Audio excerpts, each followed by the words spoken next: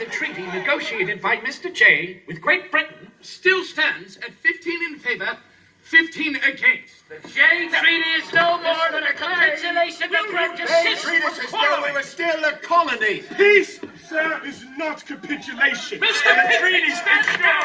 Peace. Stand down, sir. The people of the United States had been consulted. No treaty whatever would have been formed, especially at the expense of the French. That Great Britain is not to be contended with. Did we not fight a bloody and costly revolution to rid ourselves of British contagion? Mr. Pinckney, you will cease! Good heavens. Now, the vote still stands at 15 in favor, 15 against. And as the Senate cannot come to a resolution, the final vote, the deciding vote, falls to this chair.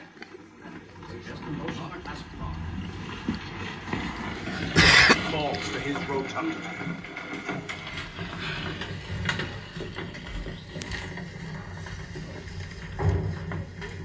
President's wishes are clear. I vote for ratification.